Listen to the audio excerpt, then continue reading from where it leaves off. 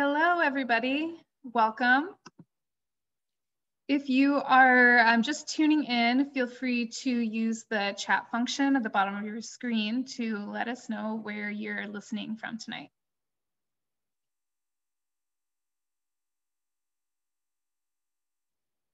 We'll get started in just a few moments. Wait for folks to log in and get situated. But like I said, if you'd like to share a note, tell me where you're tuning in from, I'd love to hear. Hello from Sammamish, Washington, Healdsburg, California.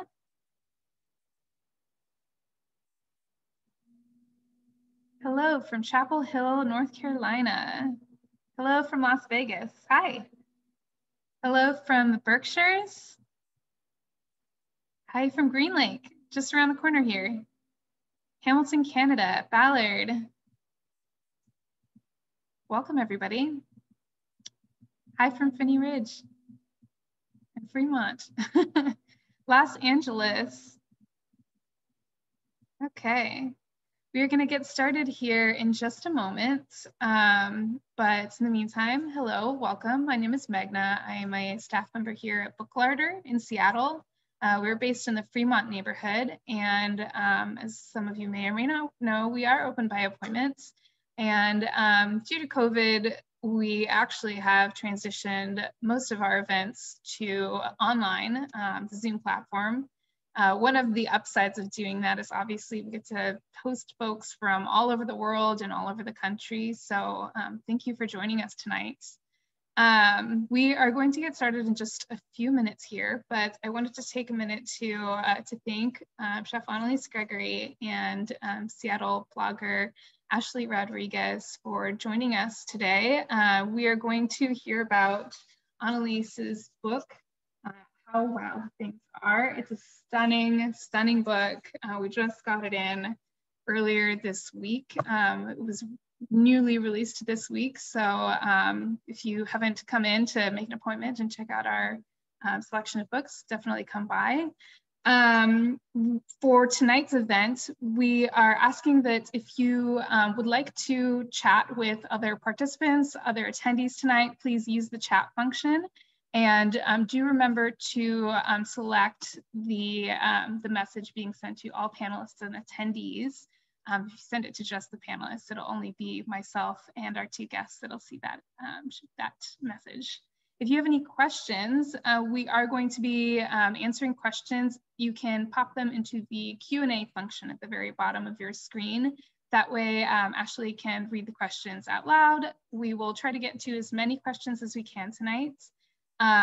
So hang tight, and we're going to get started in just a moment. Before we get started, Chef Analiese Gregory is joining us from Tasmania today, so thank you so much. Joining her in conversation is Ashely Rodriguez, who is a cookbook author based here in Seattle. She also has a wonderful blog called Not Without Salt. I'm sure both of them will talk a little bit more about Tasmania and also Ashely's blog later tonight.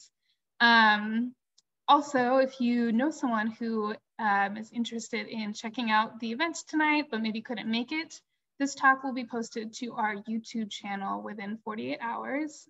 So you can check that out on our website or on YouTube. I will be sure to share a link to our channel page in the chat function. Without further ado, I am gonna turn it over to Analiese and Ashely. Thank you so much for joining us, and I'm so excited to hear from both of you. Hi there. Hello. Hello.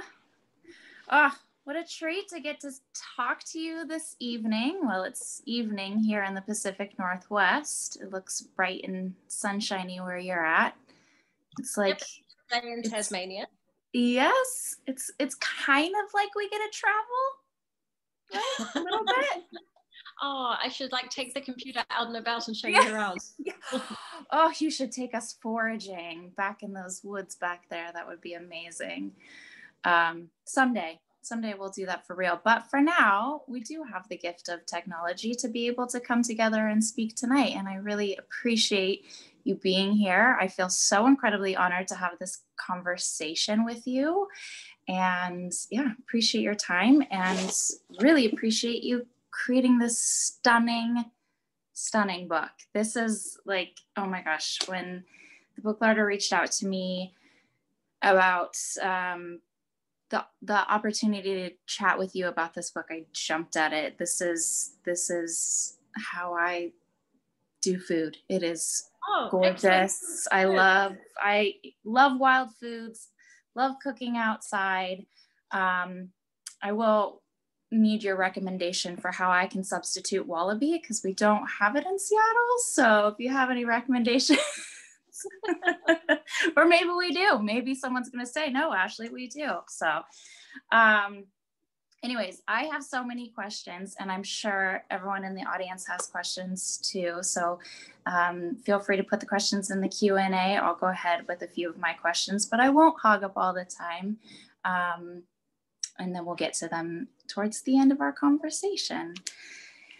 So, gosh, there's so many things I want to talk to you about. You have quite the history and journey, and you're so young. And so I want to hear more about that. But what I find so incredible is that the first two words in your book are oat and feral, and they're used to describe you, which are not two words that one normally thinks of as putting together. Do you think is it an accurate description? And can you talk more about that, what that means to you? Yep, I'll just put down my baby chicken. Yeah, yes. Well, that's a normal sentence. In a nutshell. Good. I suppose, I don't know, like I used to live in Paris and I was one of these people that would go past, like I would walk past Vanessa Bruno and like all of these shops every day and then would save up and buy, like rabbit fur handbags and, things like this and like, ridiculous shoes. But then also since moving to Tasmania, I'm someone that will like go and like dive on, like cook on Bruny Island for 3 days and just be like totally wild and like not brush my hair and just, I don't know, get out into nature. And so they're two kind of very different things, and it can be difficult to bring them together. Yeah. I love that though. I mean, I get that. And I've never seen someone described in that way, but it's like, oh my gosh, I totally get that. I can walk around in heels and also walk around in waders and feel comfortable in both. So, it's I think that's a beautiful way of being described, and it caught me off guard, but it says so much, and it sets up the book so beautifully of just telling about you and your journey. There's this line that I also think is quite possibly my favorite line and favorite way I've ever heard someone described. So it says, "She eats butter like cheese and walks fast. But at home, she cooks slowly and with ingredients close at hand." First of all, I hear you on the eating butter like cheese. I get that. I get that. But I would love to hear a little bit about your journey because you started in restaurant kitchens and now your life looks really different. Tell us a little bit about how you got to where you are. I started in restaurant kitchens when I was about 16 in New Zealand, so really young. And then, kind of did a tour of the world cooking in, Michelin-starred restaurants. So moved to London, cooked over there, then to Paris, countryside France, Spain, Morocco. That was a bit of a deviation. And in Sydney for a long time, in Sydney on and off for 10 years. And it was after cooking in countryside France that I moved back to Sydney, and I used to love the like 24-hour nature of everything and how I could go downstairs and go to a supermarket at 1 a.m. and cook something if I wanted to, or go to a bar. And then suddenly that just wasn't what I wanted at all anymore. And I felt really disconnected from it. And I was just like wandering the streets filled with people and just like wanting to be back like in the hills and in the mountains, like, picking wildflowers for work and growing vegetables and like, hiking with like a baguette and a bottle of wine and a cheese and like, all, the lifestyle that I had there. And then I was like, oh, I'm in the wrong place, but I didn't know how to break out of it, or like how to move, or how to leave, or where to find what I wanted, apart from like just moving back to France. And then I just, one day I got a cold call from the people who own Franklin Restaurant, and they're like, have you ever considered moving to Tasmania? I was like, well, no, but I'll think about it now. And yeah, I had a few conversations with them, and then I was like, okay, I'll give it 6 months. And just like drove down with a suitcase, put my car on the ferry with my pet rabbit as my passenger, and and then 4 years later, I'm still here, and now I own a small farm, and I live in the very far south of Tasmania, so it's truly the bottom of the world. And yeah, my entire life has changed, and I would never have imagined this happening 5 years ago. This is the last thing in the world I would have thought that I would be doing now. Wow. That is quite the journey. Full circle, a few twists and turns along the way, but wow. That's amazing. I love, it's talking about she walks fast, but at home she cooks slowly. And with ingredients close at hand, which I absolutely love. Can you talk about how is the process different from your time in cooking in restaurants to now you're cooking at home and living on the farm? How is that different? I very much my own schedule now. So I don't know, it's liberating in that way of like my entire professional life. I've like essentially gone to work in some form of box and then been like, you have to be here for 12 to 16 hours and you cannot leave apart from to go to the bathroom occasionally. And so I've been doing that for the last sort of 19 years, I suppose. And then now I'm like, okay, so I have these things that I have to do today and like write recipes and whatnot. And I'm like, but sometimes I'll like, be in the kitchen, like working on a recipe at 1 a.m. There's lots of late night baking that happens, things like this. Yeah, it's a very, very, very different lifestyle. The other day I was having breakfast with some chef friends in Hobart, and everyone was like, oh, what does your day involve? And it's like, yeah, going to work, at like 10 and then probably finish at midnight and stuff. And then they're like, what are you doing? And I was like, so yeah, I need to go forage some wild cherry plums and then go pick some fennel and then go home and make shrubs. And they were just like, look at me like, what is your life? I need to go babysit my baby chicks. They anything could happen if they're on their own. Last time I left, they got eaten. That's why they have to be outside. We don't want that. Don't want them to get eaten. They're way too cute. They're so sweet. Do they have names? Do you name your chicks? No, not until I'm sure that I'm keeping them. Got it. I learned early on. The first time I had to kill a rooster, and his name was Adam, one that I had raised from being an egg. That was a really difficult time. And I was like, maybe I shouldn't bond with them that much. Yeah. One of my chickens' name is Annabelle Thunderdome, which is, but I lost track. How did you come about? What's that? How did you come about that name? I just was inspired by this chicken, but they grew up and I couldn't tell them apart. And so I don't know if she's the one that's actually living or so there's this natural separation that happened, but they're fun. They're fun. And it's one of those things too, that like, it just is that daily connection to your food that I'm sure that you get with foraging and hunting and fishing and diving and all these incredible things that you do. When did that start for you? Really, I've always enjoyed visiting farms, and then kind of felt like that was the best part of my job as a chef, was when, the occasional time that you got to go out and like visit the suppliers and get back into nature. And then when I moved to Tasmania, part of it was because I wanted to have the ability to do that more often. So like, I'm not in Hobart, but even in Hobart, like you could get in your car within 30 minutes. You could be at most of the suppliers' houses, like for the restaurant. You could just be on the farm in like the middle of nowhere. So it made those things a lot more accessible. And then, yeah, it's really been here since that I have really gotten into diving and fishing. That's so great. What kind of fishing is there in Tasmania? All types, but so mainly I line fish for scale fish. There's also lots of squid at certain times of the year as well. There's a lot of people fishing for squid off jetties. I go out fishing off boats. Generally, if I have access to a boat though, I'll go for a dive, because I know there's just something about being in the water as opposed to being on top of the water. Wow, that's amazing. I was watching, you did an episode for Gordon Ramsay's new show, Uncharted. I was watching that, and I really love your interaction with him. And you talk about Tasmania. You describe it. It's fair and tough. That's Tassie.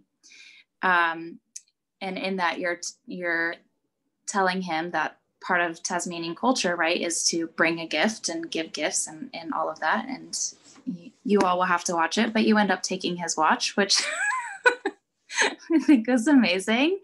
But I love this idea of that, you know, introducing us to Tasmanian culture and this idea, this act of reciprocity, and that you teach, you know, this beautiful cultural norm as part of what Tasmania is. Can you tell us a little bit more about Tasmania and why, you know, you've created such a beautiful home there?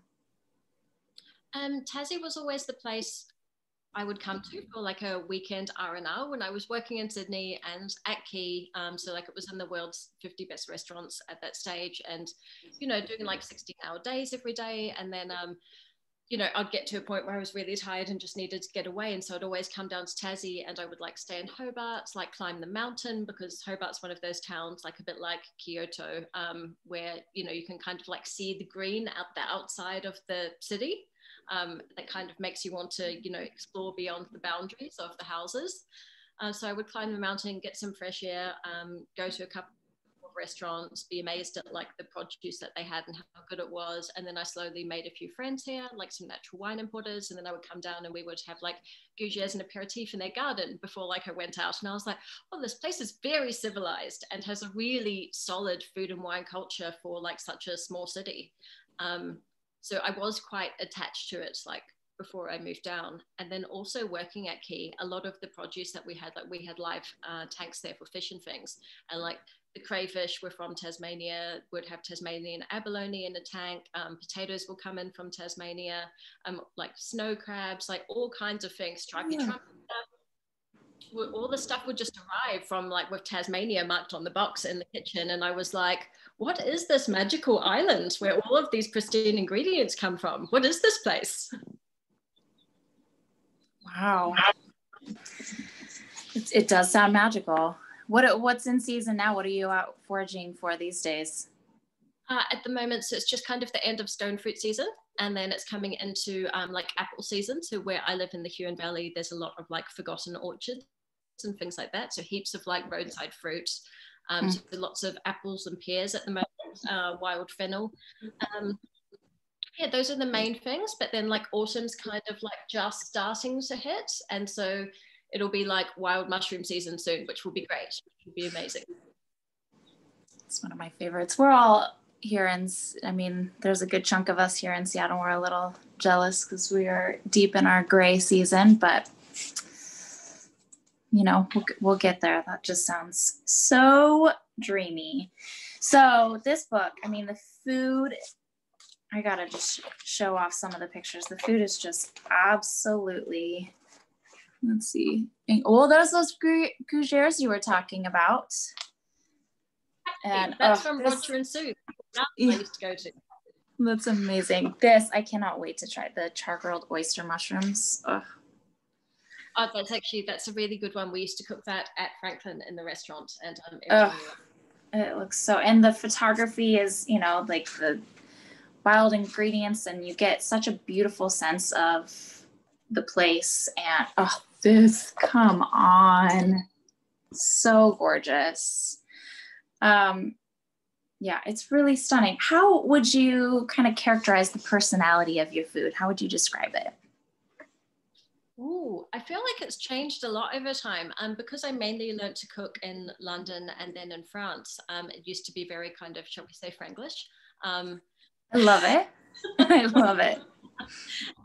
And but then as time's gone on, I've been able to incorporate more influences from other places, like from when I lived like outside of San Sebastian in Spain, from like Southwest France when I lived there, and then also my one of my grandmothers was Chinese, and so I grew up on a lot of Cantonese food because my mum was half Chinese and that's what she knew. So yeah, I grew up on like stir fries and stroopwafels and things, like a really odd mix of food. Stir fries and stroopwafels. Maybe that's the title of your second book. Maybe it is. It'll be a strange Chinese Dutch mashup. Yeah. I'm 100% Dutch, so you mentioned stroopwafels and I'm there. I'm there. Stroopwafels, yes. The salted licorice, not so much. No, you don't do it. Doubles out, not your thing. Yeah, anyone in the audience have doubles out? It was like, I started eating that when I was a baby. It's like, it's a thing. It's not for everyone though. Definitely. Oh, someone's asking, what is that? It is a very, very dark, yes, double salt, dark licorice, very salty. You can get it everywhere in the Netherlands. They range in varying saltiness, but yeah, doubles out is the double salt. It is intense. The Dutch, maybe not known for their food, but oh, there must be some things. Yes, stem pot. That's my favorite. So yeah, I guess there's like a lot of different influences, and so that's kind of why it seems natural to then collate the recipes into different sections, so that the things from New Zealand are more like like Kiwi things that we would go and cook at the beach. Like, I grew up on like going to the beach and like snapper fishing and getting pippies out of the sand and like power fritters and whitebait fritters, and I know we seem to make everything into fritters in New Zealand. And but then also like then would go home and have like congee for breakfast and stuff like this, and have like haw flakes and like my lunchbox and stuff, and like I was always that kid with the lunch that like no one wanted.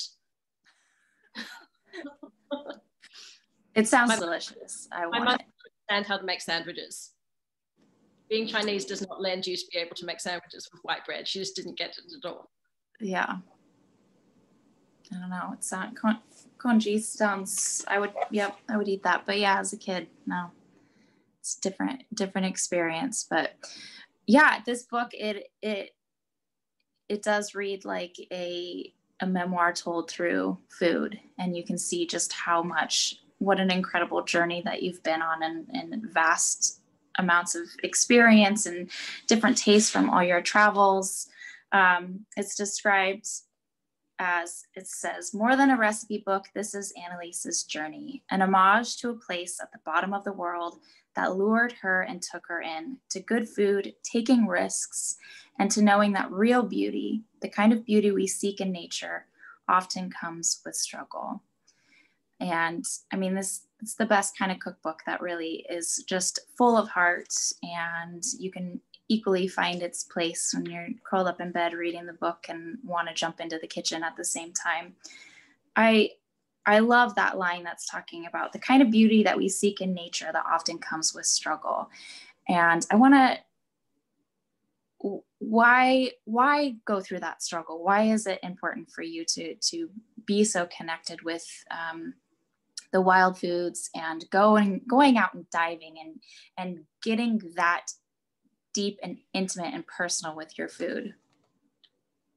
I suppose it's what feels right to me now. That like now, if I was to go back to a kitchen where everything came in, delivered in like a little plastic container wrapped with cling film, like I just wouldn't really feel okay about it. And I've definitely worked in places like that before, but these days I would feel really strange about it, and I don't know if I'd be able to do it or if I'd be happy doing it. Like things have just changed over time, and then I used to think it was unfortunate, to be honest, because I started to like worry about things more and more, and I started to like, if people weren't recycling in the kitchen, like it would get inside my head and like irk me, like like some little thing like for constantly throughout the day, and I was like, and then I was like, oh, this means that like I can't work in certain places anymore because like I just won't be okay with like waste and all of these things. I just slowly became more and more like aware of the world and of nature, and of became one of those people that wanted to like lobby the council to start like composting for restaurants and things like this. And that's really hard in a big city. Like I was doing that in Sydney, and And it was really difficult. And I often felt like I was, kind of beating my head against a wall. But I suppose then in Tasmania, I've kind of found like a group of like-minded people where like a lot of people are really eco-minded down here. And so I go to local restaurants and they save me food for my pigs.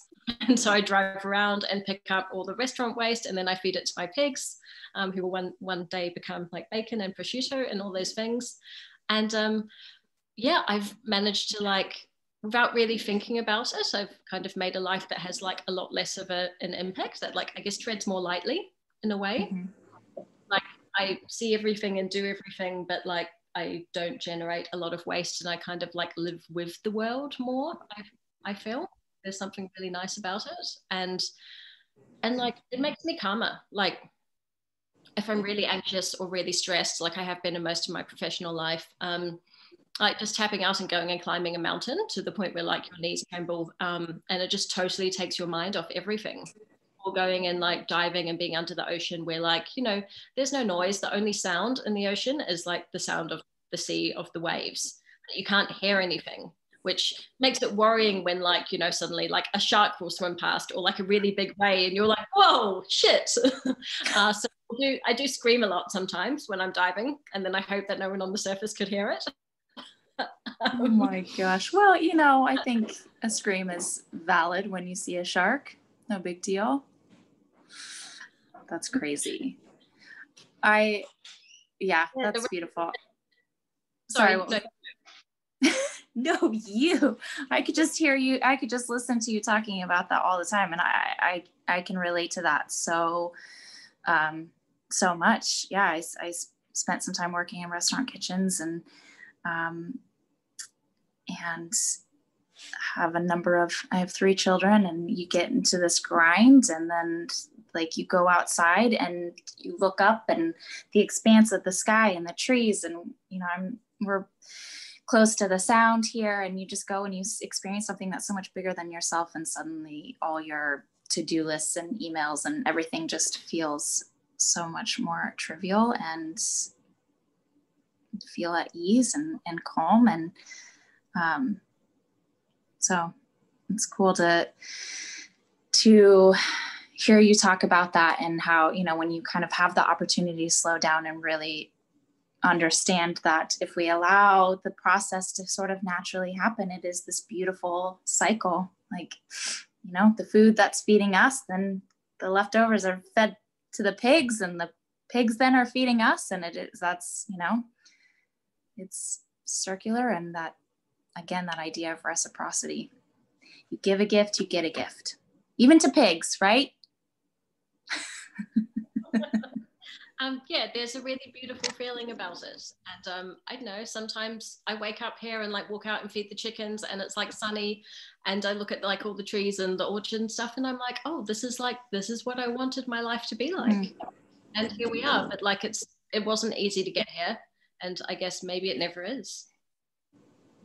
Yeah. I think the hardships of the journey makes you appreciate all the more when you get to the destination, right? Yeah.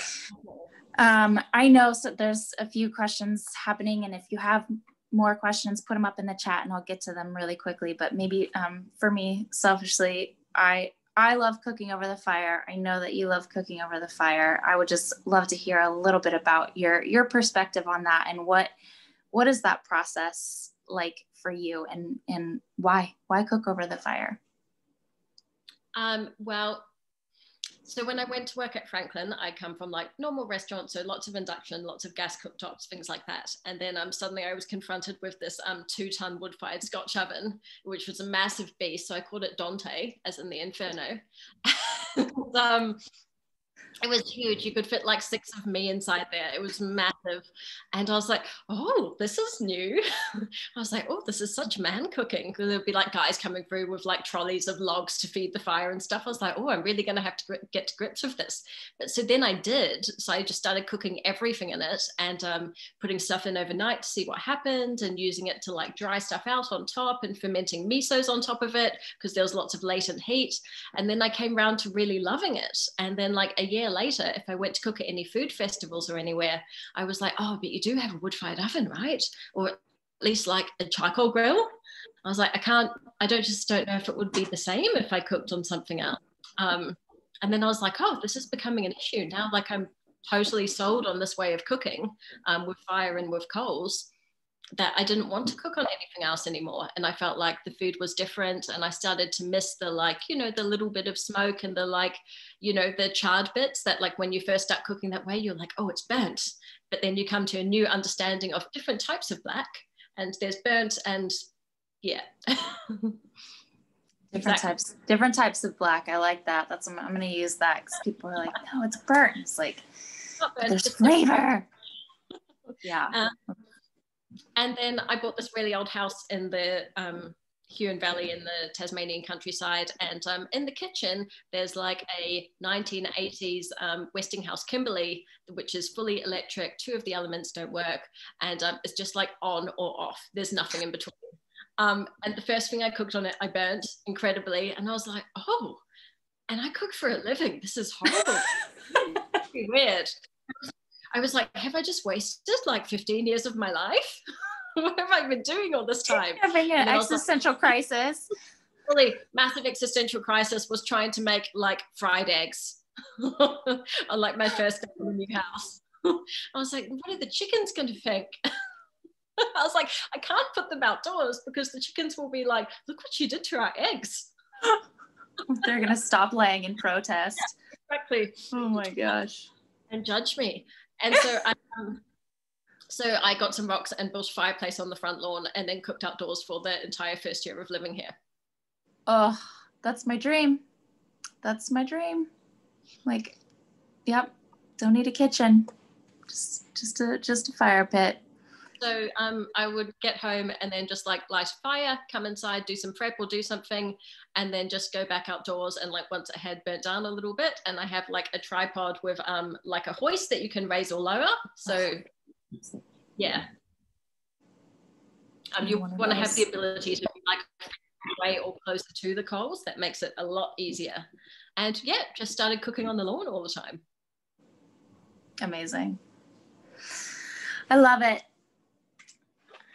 It sounds perfect. So wonderful. All right, I'm gonna hop into the Q&A here and grab some of these questions. All right, so what kind of animals are hunted in Tassie? Is it different than animals hunted on the mainland? Similar, maybe slightly different in terms of permits. But so in Tassie, there's wild deer, wallabies, possums, rabbits. There's a few ducks, but those are the main ones. I guess it's like, it sounds exotic and strange, but it's that they're the animals that are native to here. So it's just like what you guys hunt in America or what people would hunt in the UK. It's just that they have pheasants and we don't. Right. I'm curious what possum tastes like. Kind of like, so I would say a farmed rabbit crossed with like rabbit and lamb or something together. Oh, like very kind of soft and sweet, and the same sort of like muscle breakdown as a rabbit, like very similar body shape wise. Yeah. Okay. But like the outside cuts are really tough. I don't know what they do in their lifetime. Maybe it's all the jumping. So tough. I cooked one day, like the first time I cooked a possum the same way I'd cook a rabbit, like French style, and like made galantine. And I was like, oh, the belly is not good. I was like, the legs were like soft enough to be able to cook traditionally. Yeah. And I was like, okay, so the rest of it is like a confit thing or a slow cooking thing. Wow. Well, someday I want to try it. I want to try it all. Okay. So what is the restaurant culture like in Tasmania? What sort of foods or dishes do the local people eat? And is it different than Sydney? I'd say it's very local produce based down here, because we are another small island, and the quarantine in Tassie is really strict, that you can't really bring in any fruit or veg or honey or meat or anything like that. So it's really just like what's grown and produced around the island. But so lots of seafood, heaps of oysters, abalone, crayfish, lots of those things. And also the water is really cold here. So it's like, I think about it as being like, I suppose like up in the Atlantic, and then also like around Hokkaido and stuff in Japan, where the water is really cold and the sea urchin is really sweet. So like all those types of things are really good. The cold water seems to make a lot of the seafood really great. And but the restaurant culture is like, it's like small, and everyone's quite close. Like everyone knows each other's names and will like say hi to each other at the pub and stuff like this. Like it's kind of, I know, it's cute. Like I like it. Yeah, it's much more inclusive. That's beautiful, man. Good food and a tight community. It sounds amazing.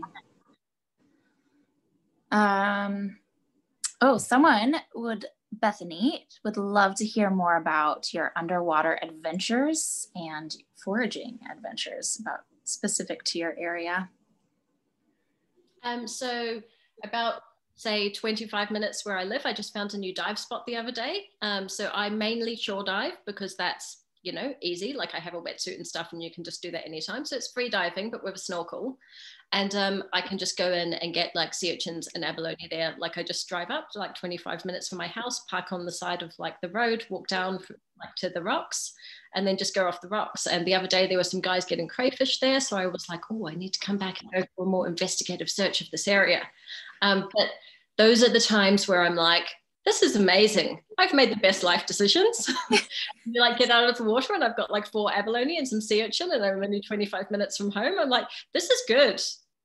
So yeah, one of my kind of like slightly, one of my new favorite things to do is like, I just go for a dive and get sea urchins and then like get creme fraiche and like really good potato chips and just come home and just like oat them and just open them and sit there and eat them like that. Oh, it feels that is amazing. It feels a little bit hot, but also really right at the same time. Yeah, that's you're doing it right. You're doing it right. Maybe you can just do some little tradesies with the crayfish, guys. That, you know. Maybe. Oh, I did. I had a little camp stove with me, and I cooked some abalone on the rocks. Of course you did. That is beautiful. Okay. Can you describe the Tasmanian environment more? I imagine Tasmania as a very rugged place, and I'm curious as to how difficult it is to forage and hunt in such a wild place. Very rugged, quite untouched. It's kind of, for me, a cross between, say, South Island of New Zealand and then also like mainland Australia. So parts are very foresty and rugged and cold and high rainfall, and then other parts are quite like scrubby and that like Australian bush kind of feel. So it's really like a mixture of those things.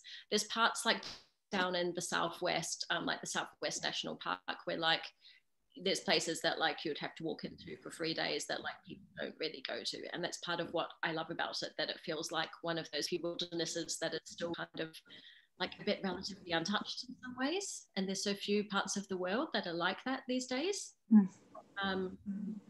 So yeah, parts of the coast, a lot of it is like sail into only. A lot of the good dive spots you can only access by boat, which is why you need to make friends with boats. That's been high on the agenda since I moved here. I was like, oh, how do you get over there? Tasmania priority number 1, find people with boats. Yep, so I went out and got my boat license last year. I was like, not because I really like have any urge to drive a boat, but just to a means to an end. Yeah. To be able to get to the spots that I want to go to. Although I would not trust me driving a boat at all, but don't tell other people that. Like, I have a card that says I can do it. It's got to mean something. Someone trusts you. But yeah, so some of the harder to get to places, boat only, and then also I went down to the southwest one day in like a 4-seater plane. It was like a flying 2CV. So yeah, that's how you get into some of the more out of the way places, I suppose. Wow. Sounds amazing. Okay, just a couple more questions. There's such good questions, and I feel like we could chat with you all night, but we'll do a few more. Okay, Caitlin says, first of all, I loved Tasmania when I visited. It truly was magical, sublime seafood. I dined in Hobart 3 years ago, and Franklin was a favorite. It seemed that many chefs were from the other states in Australia or expats from other countries. What is it about Tassie that attracts young talent? And building off of that, how do you predict the Tasmanian food community will evolve in the future? And how do you envision the Australian food scene evolving overall? Would love to hear your thoughts on the future food system in Melbourne and your upcoming projects. Oh, this is a lot. That's a lot. That's a lot of questions all in one. There's a lot. Great question. Okay, where are we going to start with that bit? I suppose like the pandemic hit pretty hard in Tassie, like it did everywhere, but the community really banded together a lot down here. So like I started a Friday lunch pop-up and was just like making things that I'd make at home and then just like selling them takeaway to people. There was a lot of people like sharing space in like closed kitchens and closed restaurants and, you know, starting like dumpling pop-ups and things like this, which was really great. I spent a lot of time foraging food and then taking it to restaurants. Being like, well, if I go and pick them like 5 kilos of mushrooms or apples or something, that's food that they haven't had to pay for that they can then sell. And then we lost quite a few restaurants, including Franklin, which is really sad. And the ones that have reopened, a lot of people have taken the time to, I guess, sit down and like really go through the figures. And a lot of them have reopened as menu only and with like pre-selling tickets or taking credit card reservations and doing like 2 seating times, whereas it used to be a lot more like a la carte and just rock up whenever you want. So in a way, I'm still adjusting to that as a diner too, because you have that thing in your head of like, oh, it's just Sunday and I just want to go out to dinner. And then you're like, wait a minute, I can't because I would have had to have thought about this and pre-booked.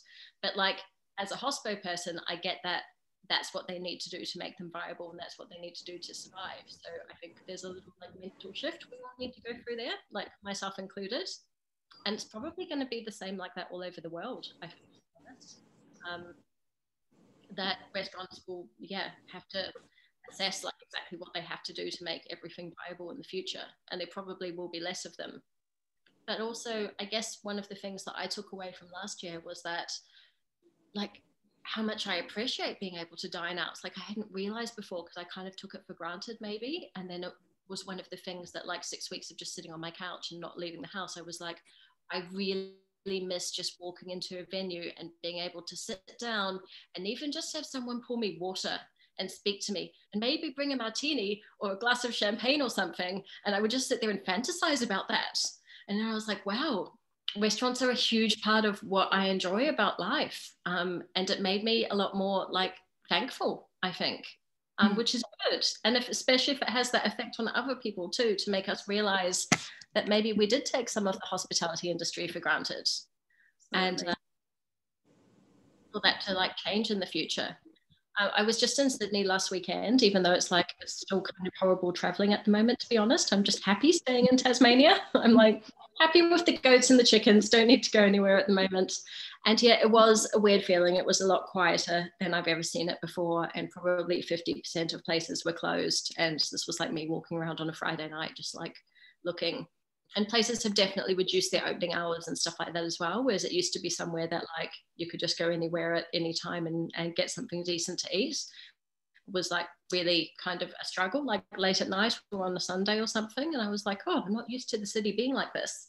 But I suppose that's part of the future too, that everyone's like, well, if it costs us this much extra to open from 10 till midnight, we're just going to close at 10.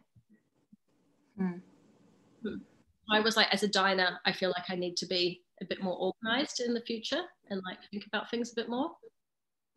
Yeah, that's an adjustment for sure. But I love what you said about just appreciating restaurants all the more. I think, it's something that we took for granted and didn't realize that how much we just need that community and what a gift they are to all around us.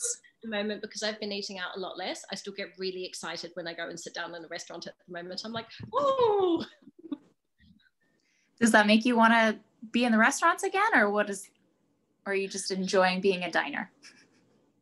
Just enjoying being a diner at the moment, because also like I've become like one of the people, because I'm not running a restaurant at the moment, that a lot of my friends who are restaurant owners talk to, because I guess I have like the mental space and I'm kind of like more observational and objective about things now, because I'm not like in the thick of it, just trying to make it work. And so I'm like, I think you should do with your booking system is this. So maybe I'm a good person to like give advice about things now. Whereas before I was like, I'm just trying to control my own kitchen and my own environment. I don't know what you should do. So you've become like a chef therapist. Kind of, yeah, especially living in the country like I do as well, and then like cooking on the lawn and stuff. I'm getting a lot of visitors that just come over. We open some wines, we sit on the lawn, I cook a crayfish over a fire or something.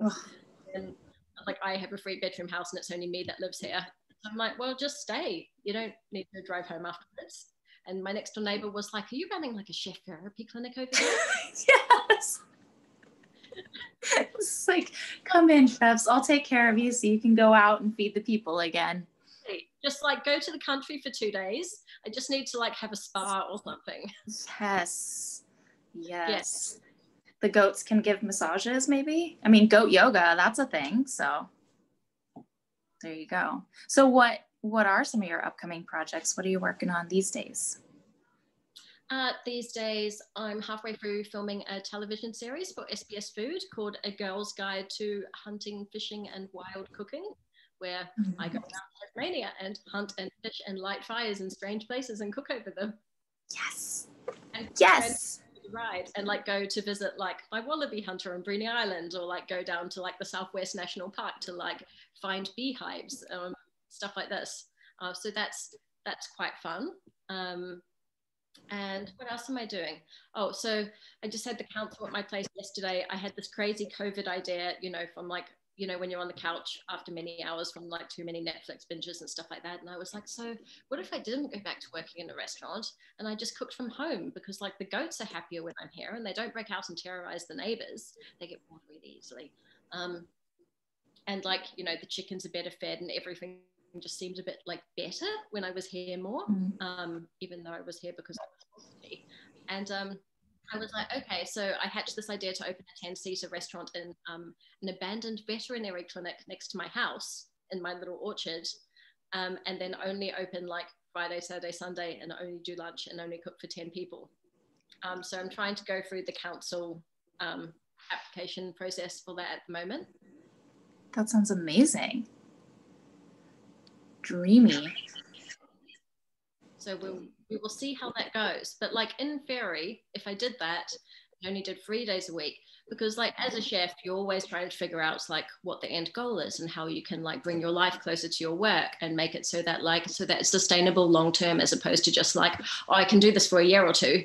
You know what I mean? Which is like what I often used to think about jobs that I took. I was like, yeah, I've got 16 hours a day in me for a couple more years. And now I'm like, so I could garden 2 days a week and grow vegetables and actually put time into the veggie garden. And then I could use them in the restaurant 3 days a week, plus like forage, dive, make charcuterie, do all the stuff I normally do. I was like, oh, could really be onto something here. And it's at my house, so there's no rent.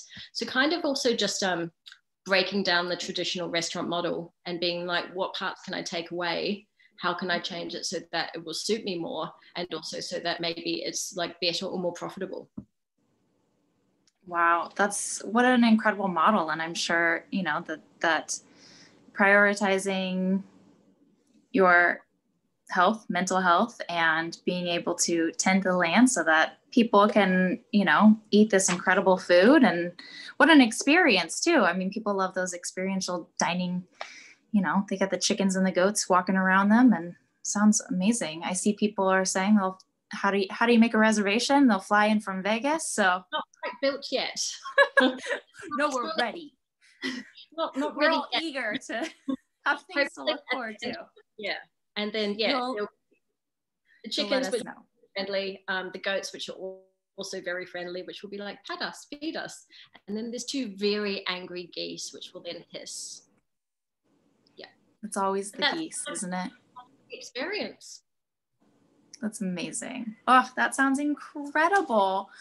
Magna, I'm wondering if we have time for some more questions. I know there's been so many incredible questions, and I see a few more in there. Or we're okay. Good. She gave me the go ahead. Good. I don't want to cut anyone off. Okay. Another question. What ingredients are hard to find in Tasmania that you wish were easier to access, if anything? Like tropical fruit, like mango, pineapple, coconut. I haven't had any of those in ages. Those things. And then also, like more tropical herbs and things. Like sometimes I miss those flavors of like lemongrass. I just started growing a cafe lime tree because I was like, oh, I miss those things. and like all those Thai ingredients that are really easily available in Sydney because of the climate, like all those tropical things. That's probably what I miss. Oh, and there's no prawns here, and that feels very, very quintessentially Australian. Yeah. All right. I've heard about the threat of climate change to the oceans and sea life around Tasmania. Have you noticed a lack of certain types of fish or sea creatures when you dive? So the main thing is that there's this, what is it called? Like the giant kelp forest, which used to be all around Tasmania. And then now it's only in very certain parts. I've only like swum into it once. And I was just like, oh my God, what are these things that like, it was kind of felt really creepy and really airy. Like you're in this weird murky forest with like the seaweed that goes like 20 meters from the ocean floor, like up to the surface. Then I was like, oh my God, this is the giant kelp forest. This is what it is. Because so much of it has died off because of global warming. And then the other thing is there's fish down here now that like have never been found here before. Like now you can hunt for like kingfish in Tasmania. And like traditionally there are much warmer water species of fish that shouldn't really be here. But that does mean to me that climate change is definitely happening and the water is warming. Yeah. All right. How is the restaurant business there with the pandemic? And how are the workers? We talked a little bit about how the restaurants are shifting, but how's the community feeling these days around it all? Apart from the places that closed, I feel like the rest are still, they're like quite busy. I feel like Tassie's in a pretty good spot in those terms at the moment. And then the workers are, I think everyone's just still readjusting because like last year we all went from not working at all to then working maybe like 2 days or 3 days because nobody could come into Tasmania. So it was only the locals that were going out. So everywhere just opened a little bit to test the water, to now going back to full time is actually kind of, it's a bit of a culture shock again, I think. So I feel like everyone's still kind of working their way through that and figuring out like, if that is what they want. Like I know a bunch of people who have decided they didn't want such a stressful job or a stressful career and are going to like just working 3 days somewhere. There's a lot of that going on. And I guess I'm kind of waiting to see where we all come out of it on the other side and what it all looks like then. Yeah. Yeah. It did seem like, you know, when you're forced to kind of just take on the essentials, that so many people are making these decisions of like big life changes, and you know everyone was sort of forced to pivot, and it's been so incredibly inspiring in so many ways to see businesses pivot into something really, really cool. And I am eager to see in our community too how that evolves. And it is incredibly difficult, but you know, creative people, you figure out a way to make it work. And to be honest, Tassie is luckier than most because we only had one lockdown as opposed to Melbourne or other places. So like some people I know in Melbourne, like the constant pivoting was a lot and was really emotionally taxing for them. But in Tassie, because we had to do it once, I feel like maybe people are in a slightly better place because of that. Yeah, that's a good point. Okay, we'll just take a couple more questions. Someone is asking if you make any beverages with the fruits or the plants that you forage. I know wines, gins, and juices are made in Tassie, but have you ever made any? No, I don't think I have made any of those. I make a lot of vinegars. So normally last year during one of my COVID projects was 120 liters of apple cider vinegar because I was like, well, there's a lot of wild apples and I can do this while social distancing on my own. So I drove around for literally like 3 weeks collecting wild apples, bought a slow juicer and a bunch of buckets and just like spent an entire week just juicing these apples and then like putting vinegar mothers into them. Anyway, so I make a lot of shrubs. So like it's berry season and stone fruit season at the moment. So I've probably put down like 10 shrubs at least in my kitchen at the moment. There's a basic recipe in the book. So I tend to do like 1 part fruit, 1 part honey, and 1 part raw apple cider vinegar, hence why I need so much vinegar. And then just ferment out eventually, like strain the fruit solids out, use them in like cooking or a dessert or something. And then keep the shrubs in bottles, and I mix them with soda water. And that's also my like the blackcurrant one with soda water is my like no-fail hangover cure as well. Ooh, good to know. Natural vitamin C plus like the honey and stuff. Yeah, it's really good. Oh, that sounds amazing. Mainly those and a lot of kombucha. I just imagining you bottling all this apple cider vinegar and driving around the island, bringing it to everyone. That's pretty much what happens. Everyone always looks at the back of my car and and they're like, what have you got now? What's in there today? It could literally be anything. And then my first flight in a year, when I went to Sydney for the weekend to do a photo shoot, Virgin lost my suitcase, and I was like, oh, I've forgotten about this, these aspects of traveling. And then they're like, so they lost your suitcase and you had a wallaby inside it. And I was like, you're making it sound stranger than it is. I was like, there were ice packs. Like, it was in a chili bag. It just happened to be in my suitcase. And so my suitcase is like driving around Sydney somewhere with like a wallaby inside it for this photo shoot so I can cook wallaby. And I was like, it's not as weird as it sounds. I don't know. No, that seems totally, I mean, I've traveled with some strange stuff as well. I often get like the little note inside your luggage that's like, we had to go thoroughly through your luggage to see what on earth was happening in here. And it's like, I get it, but I've never traveled with wallaby. And I just feel like that is a perfect way to end this conversation. It's just a beautiful image, but there are so many more questions. Sorry that we did not get to your question. Thank you for offering up your questions. And Analiese, I just want to say thank you so much for joining us in this conversation. I appreciate your time. I thoroughly enjoyed having this conversation. There's so many more things I would love to sit and talk to you about, but someday maybe in Tasmania, we can cook over the fire together and I can try some possum and wallaby. But, and thank you for putting this out into the world. It is such a gift for all of us. And you guys, I don't know if you all have your copies yet, but it is the closest that we can get right now to traveling. It is such a wonderful way to spend an evening just poring over these images and marking the pages of recipes that you want to try. So thank you again for the gift of your time and your artistry. We really appreciate it. Oh, you're so welcome. It's been a really nice thing to be able to share. And like, it's really exciting to see it go so far. Like, I find it really surreal that I'm in Tasmania and I'm speaking to people in the US. That's crazy. It is amazing. It is, you know, it's one of the things that is sort of a gift of this pandemic. One of the few things that we can, you know, we're sitting in a room right now of close to 80 people, and we can be having this amazing and intimate conversation doing it virtually. So it's pretty cool. Thank you both. Hi. I loved being a fly on the wall for that conversation. That was really lovely. And I'm like filled with wanderlust. I can't wait to travel again. Can't wait to be beautiful places like Tasmania, hopefully someday in the near future. As we close out tonight, I just wanted to thank you, Analiese and Ashely, for joining us and taking the time to talk to all of our participants, all of our attendees today from all over the world.